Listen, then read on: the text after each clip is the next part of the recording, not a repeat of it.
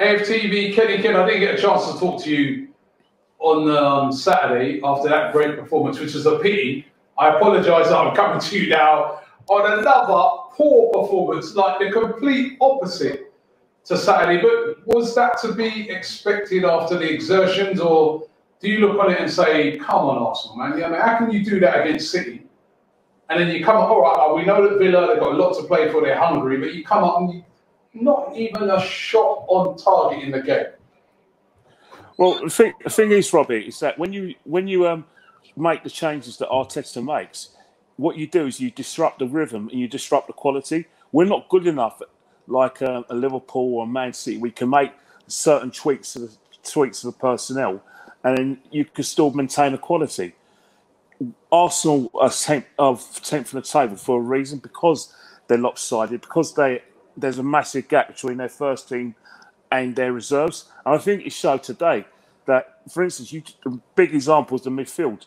Ceballos and Xhaka works because Xhaka gives us control in the midfield, and he allows Ceballos to take the ball off the defenders and try and create things from deep and try and make things happen. But with Torreira, you can't do that, because Torreira's job primarily is to be a destructor, and then he's not a constructor, and that's where he failed as well. Also, disrupting bringing Kolasinac back, who looked rusty as well defensively, doesn't work. And I don't know about rusty. He looked frightened to me. I mean, he looked to me like a player that knows he made that bad mistake at Tottenham and is desperate not to make another. So he just played everything safe, but still caused himself problems. Well, definitely. But I think in the first 20 minutes, Villa allowed us to have the ball. But the thing is that when you get into that sort of area down the flanks, especially the left-hand side, Saka's quality of crossing was poor. Cedric tries to cross from deep, and it just meet and drip the Villa. But we were still opening them up down that side, but we just lacked the quality. The minute Villa scored, that's when they went into that 4-3-3 and became compact. And then what was happening is that we'll basically fall into that trap. There were still spaces down that wing, but for some reason, we kept on going in the middle where it's all compact. So when we lose the ball, what will happen is that they'll get the ball out wide. Grealish will go the left-hand side, and then that gets them into the game. Like, they should have been 2-0 up. I don't know what Davis was doing during that period. I mean, thank God for Davis, but everything about it disappointed me. It was lopsided. It was an eyesore to watch. No shots on target as well, which is very disappointing as well. Very unlike us in the last few couple of games. But again, that is one of the things that we have to expect.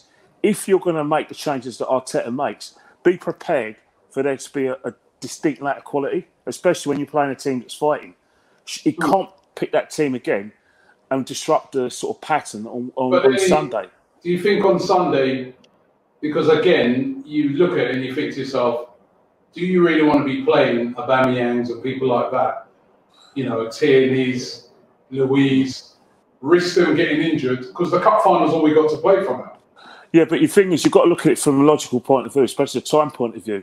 There's 6 days between the last game against Watford and the cup final as well. Yes, we know the cup final is important, but you can't just go in with the intensity we had in our last 2 games and then make the changes, and then you lose your intensity and do it again at Watford. Regardless of whether it's 6 days or what, in terms of the continuity and the intensity, it's going to be difficult to pick it up for Chelsea. In fact, the matter is that you've still got to have a situation where players are playing for places. Arteta doesn't know his team. That team that played against Man City and Liverpool was picked for a specific reason, because Liverpool and Man City dominate possession and they can attack you from every area in the pitch and they press hard.